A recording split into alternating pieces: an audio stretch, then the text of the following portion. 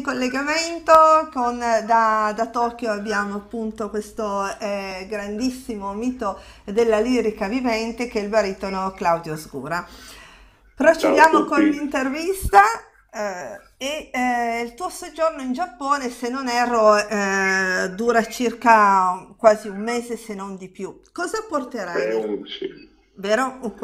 Quanto tempo è che Sì, sei sì. Sì, grosso? dal 16 giugno fino al 23 luglio. Sì, è Quindi abbastanza, diciamo sì, che è è più di tanto, un sì, mese. però dico la verità, io mi sto divertendo perché la città è bellissima, ci sono tanti posti da visitare, credo di non visitarla tutta, cioè, ci vorrebbero 3 vite per visitarla tutta, ma la cosa che mi rende felice è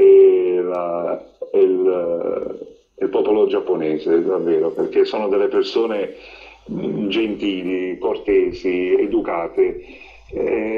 Davvero, non posso dire nulla. A partire, sarà una sciocchezza, non lo so, a partire da quando vado in metro, Certo. sono gentilissimi, io sono abituato all'Italia, quindi Sì, figuriamoci. che infatti è un po' diversa. Sì, Sì, un po' diverso, un sì, po' diversa. sì, ogni mondo è paese, per l'amor di Dio, però Sì, loro, però. ripeto, sono veramente un popolo bellissimo, veramente gentile, educato. Guarda, ripeto, sono davvero felice di trovarmi qui. Senti, cosa porterai nel tuo cuore di questa esperienza in Giappone? Nel mio cuore porterò innanzitutto tutte le persone che ho conosciuto in teatro, che sono sempre disponibili. Dopodiché porterò nel cuore naturalmente questa produzione perché è bellissima. E dopo porterò nel cuore, ripeto, non voglio essere ripetitivo, ma la cordialità, la Sì. generosità No, no, cioè. del popolo giapponese, di Tokyo naturalmente. Senti, il barone Scarpia volerà con te a ottobre 2019 al Metropolitan di New York sotto la direzione del maestro Rizzi e con la regia di McVicar. Un debutto nel prestigioso teatro. Un commento Sì. sulla produzione, su questo appunto prossimo appuntamento? Allora, già parlarne mi emoziono, figuriamoci quando ci sarà, quando sarà il giorno della recita. Vabbè, naturalmente per ogni cantante cantare in un teatro così prestigioso ed importante come il Met provoca tanta emozione, non solo a me. Cioè, vi hanno cantato i grandi della lirica, cioè, Sì? però è un onore per me far parte di questa splendida produzione, la quale io non so, ripeto, non la conosco, ma so che è una nuova produzione, cioè, no, non è una nuova produzione, è la seconda volta che la riprendono, però io dalle foto ho visto che sarà una produzione classica, Mm. quindi va benissimo così, va benissimo così. E sono anche felice perché in questa produzione vede protagonista non solo il mio amico direttore d'orchestra Rizzi, Sì? ma anche il regista, non ho mai lavorato con lui, Mac Vicar, Sì. e quindi avrò anche l'occasione di conoscere anche altri splendidi colleghi di grandissima appunto levatura artistica. Quindi Io ho sempre sarà detto, tutto da scoprire questo, sì, sì, sì, sì. Io ho questa sempre cosa. detto una cosa nella mia carriera. Quando hai di fronte un cantante, naturalmente con più esperienza di te, devi sempre rubare, tra virgolette, il mestiere.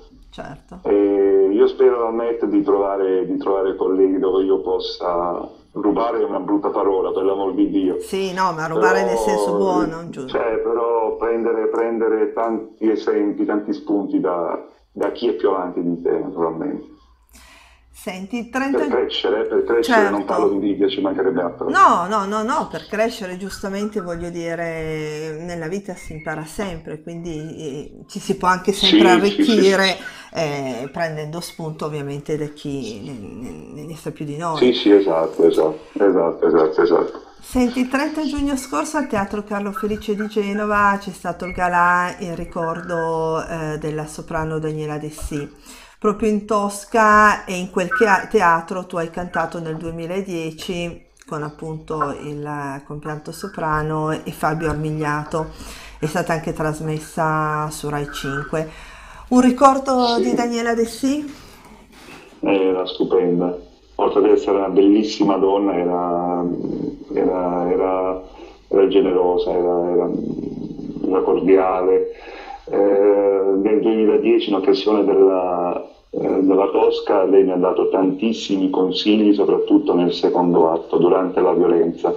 Ma sai perché? Io ho Mm, debuttato nel 2008, dopodiché nel 2010 mi sono trovato io, cioè che non ero nessuno, mi sono trovato a cantare Tosca con lei e col marito, lì sì, ero emozionatissimo, quindi lei durante le prove nel secondo atto mi ha aiutato tantissimo, tantissimo, mi ha messo a proprio agio, a mio agio e grazie a lei ripeto, ho aggiunto tante altre cose nel mio personaggio.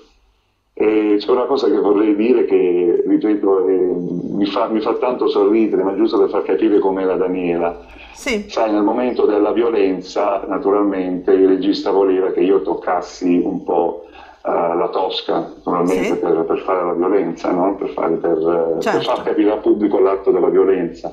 E io avendo la Daniela di fronte, cioè, ero un po' imbarazzato, ero imbarazzatissimo anche perché, ripeto, era la DC. Certo. E lei mi ha preso in disparte e mi ha detto: Guarda, tu non ti devi assolutamente preoccupare, il teatro è teatro, quindi tu devi recitare.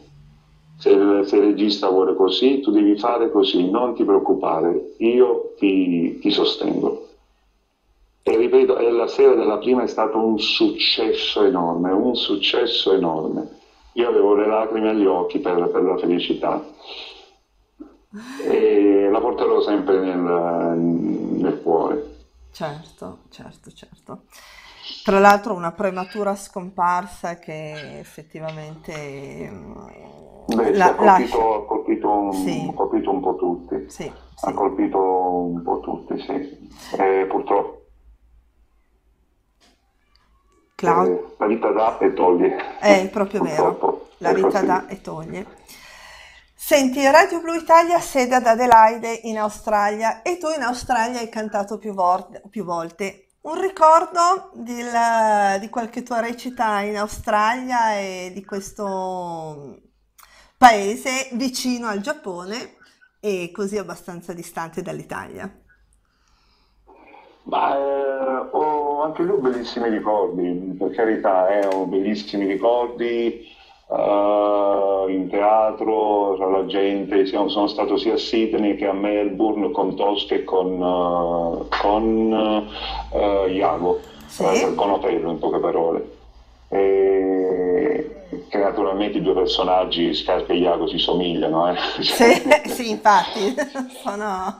Sì, sì, sì, esatto, esatto, esatto, si somigliano e io ci ritornerei molto, molto, molto, molto, molto volentieri perché sono stato benissimo, davvero.